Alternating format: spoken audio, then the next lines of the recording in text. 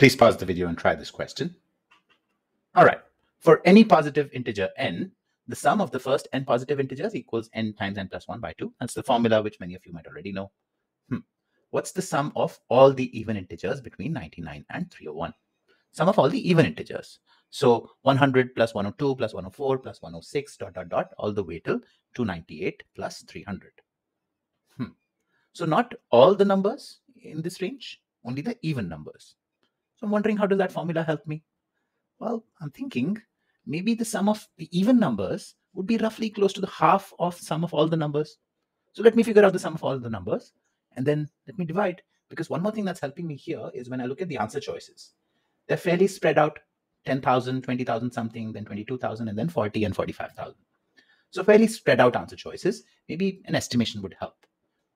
One thing I'm going to do initially itself is, although they've written 99 and 301, since we're dealing only with even integers, I'm going to think about numbers between 100 and 300, including both of them.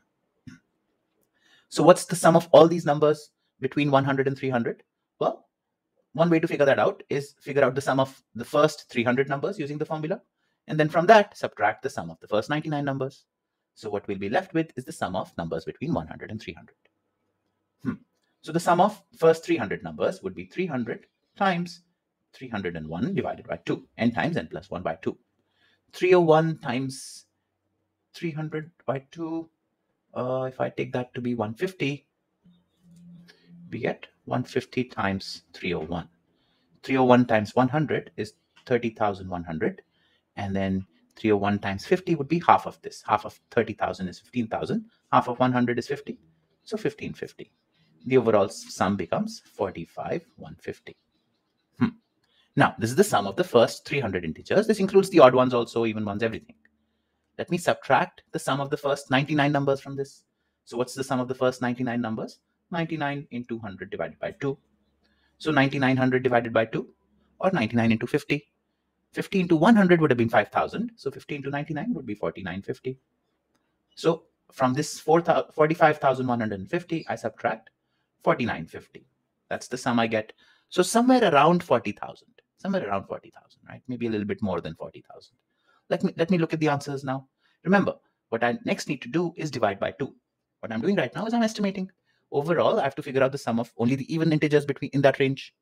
If I include the odd numbers also, perhaps the overall sum will become close to double, right? So right now, after subtracting this 4,950 from 45,150, I get a number somewhere around 40,000. I haven't done an exact calculation, but the answer choices are helping me here. And then when I divide by 2, I get 20K. So anyway, these three answer choices are either too small or too big. Now, how do I choose between these two? That's where I'm stuck right now. Well, if the sum of the even integers were 22,650, then the overall sum would be, I don't know, close to 42,000, 43,000, right? Something more than 40,000 something, right? So this, even if I were to get more specific here, 45,150 minus 5,000 would be 40,150. So actually the sum here is 40,200. That's the actual sum, right? So if I divide by 2, I get 20,100. And why is it not matching up exactly? Well, the reason for that is there are more even numbers in the range than there are odd numbers. We're starting with an even number. We're going all the way to an even number. So that's why the sum is not exact, but definitely now 22,650 is too big. The answer is 2,200. Let me recap what we did here. First of all, I understood that we needed the sum of just the even integers between 99 and 301, which meant we're looking for numbers between 100 and 300. Next, when I saw the answer choices, I realized that the answer choices are fairly spread apart. So I decided that estimation could be a good way to go about this question. How do we estimate now? The sum of only the even numbers. The approach I used here is I figured out the sum of all the numbers till 300. Or rather, my starting point was, let me figure out the sum of all these numbers between 100 and 300, and then I'll divide by 2, which will give me a close enough answer. I'm not exactly sure whether the sum of even numbers will be exactly the half or a little bit more than half or less than half, but it'll be around that number somewhere. So with that as a starting point, I set out to figure out the sum of the first the numbers between 100 and 300.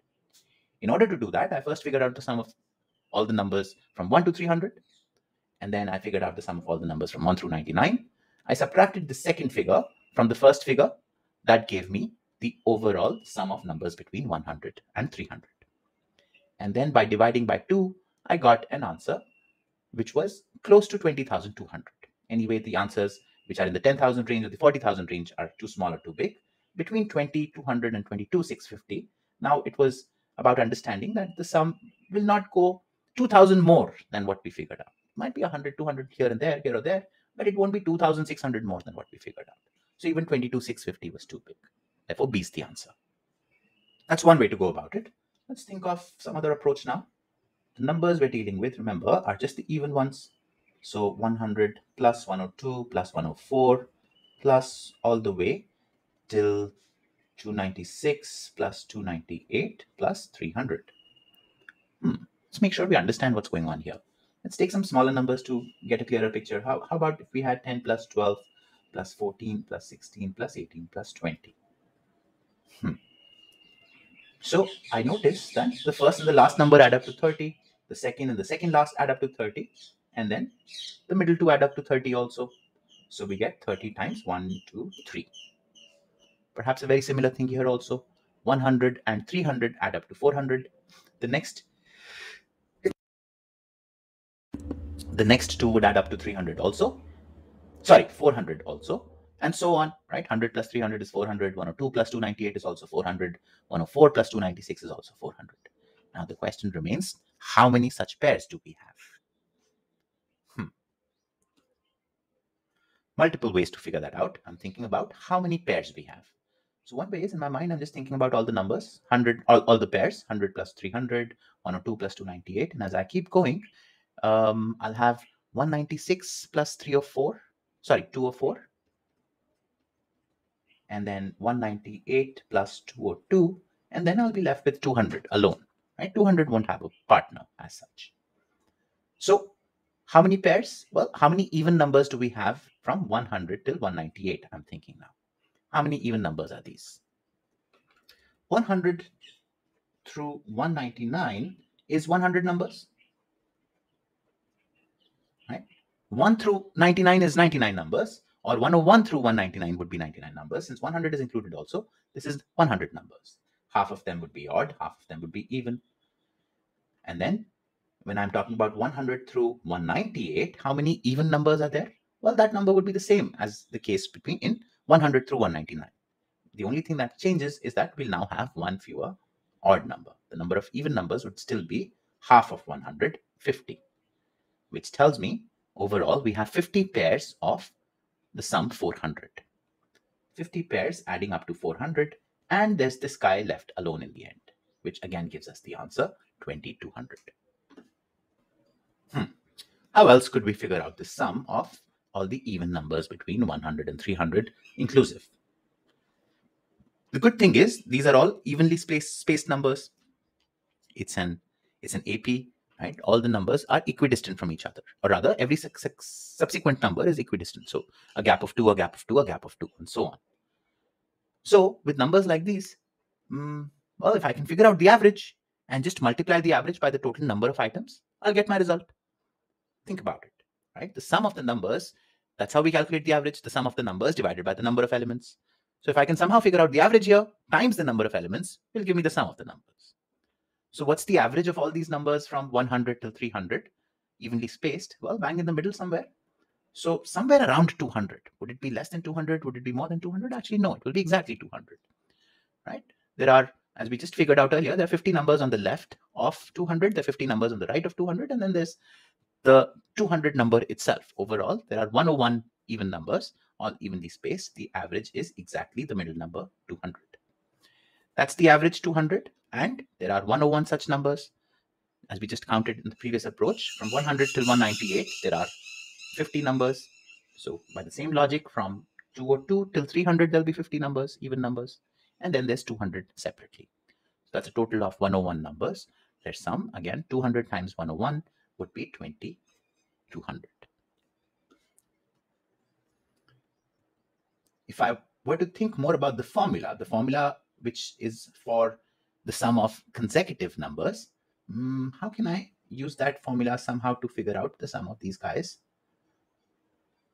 which are not consecutive, right? They're evenly spaced, but they're not consecutive integers. So what can we do here? Well, one thing we can do is if I take a 2 common, I'm left with 50 plus 51 plus something plus 150. So now I can apply the formula. If I can figure out the sum of numbers from 50 to 150. How to do that? One way is, as we've discussed earlier, figure out the sum of all the numbers from 1 through 150. Subtract from that the sum of numbers from 1 through 49. Overall, that will leave us with the sum of numbers from 50 to 150. Multiply that by 2. That's our answer. So let's do this. The sum of numbers from 1 through 150 is 150 into 151 divided by 2. That seems like a fairly complex calculation, right? And then the other one would be 1 through 49. So 49 into 50 divided by 2. I get a result here. I get a result here. I subtract the second one from the first one, get an overall result. That's the sum of all the numbers between 50 and 150, and then multiply that by 2. That will give me the answer. That's one way to go about it. Nothing wrong with it, but it does look like there's fairly cumbersome calculations here. So at this stage also, in fact, I can apply the same symmetry. If you look at it, 50 and 150 would add up to 200. 51 and 149 would add up to 200. 52 and 148 would add up to 200, and so on. Till what point will this continue? Well, till on the one hand, we get 99, on the other, we get 101. And after that, we'll have 100 bang in the middle, which won't have a partner, which won't have a number to pair with. How many such pairs do we have? Again, 50 through 99, that's 50 pairs, right? So we're doing essentially the same thing in this approach, figuring out the sum of these guys in the middle. We have 50 numbers adding up to 200. We have 100 separately, and the whole thing is multiplied by 2. So 200 into 100, that's 20,000 plus 200. We get the same answer again. In this particular question, I feel that the approaches which actually did not use the given formula were actually the more efficient ones, right? So if you felt that way also, let that be a lesson. Just because they've given a formula in the question, there's no reason that we have to use it. The objective here is to figure out the sum of all these even integers. That's all we care about. Whether we calculate that using the formula or without doesn't change what the sum should be. So you don't need to limit yourself or restrict yourself to using the formula given.